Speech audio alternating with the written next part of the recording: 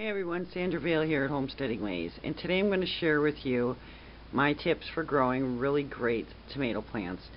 These plants here are about 6 weeks old, maybe a little bit less. I desperately need to pot them up. Look at how long and tall they are.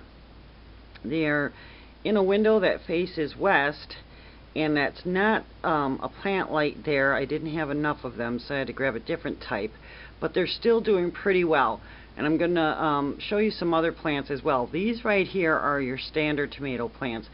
A normal sized tomato, about I'd say 6 to 8 ounces, as opposed to cherry or grapes. But I'm going to show you my cherry tomatoes as well. Okay, these are some of my cherry tomatoes. They're growing pretty well too, as you can see. However, I have found over the years that cherry tomato plants tend to grow a little bit slower than full-size tomatoes. I'm not sure why that is, but it just seems to be the norm. Alrighty, so one of the tips I want to share with you is using a fan. This is a standing oscillating fan. I can raise it up or down, and I can also tilt the head. I like the oscillating because it kind of obviously goes back and forth, and I use it on the lowest speed. This kind of mimics the wind for the plants.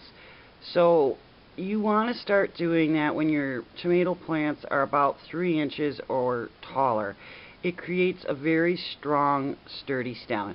And you don't have to do this all day long. Just maybe 2 hours a day would be plenty good enough.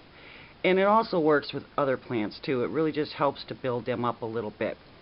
And another tip I have that I can't show you is music. Music really does help plants to grow. I've done it for years, but it's only been in the last few years that I read some studies that said classical music is the best, I guess. Violin in particular, I guess they seem to respond to. Heavy metal is a no-no, and unfortunately so is country music. Apparently the plants don't like it, and they either won't grow or they die with those two versions of music. So get that classical going, and they found great results with just 3 hours a day.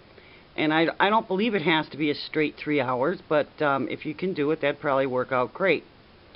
And I think the last tip I have for tomato plants is when they get a little bit bigger, I'd say over 3 inches or a little bit more, twice a week I water them with watered down coffee.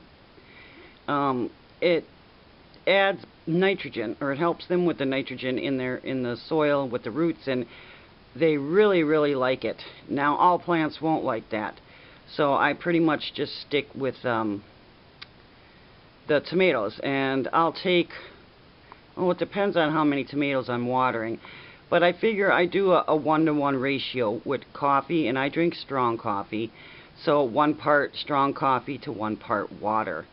And I've grown some beautiful tomato plants over the years, and a lot of these tips will help with all your plants. Maybe not the coffee, but having the light on them, really tight on them, and the fan will definitely help, as will the music.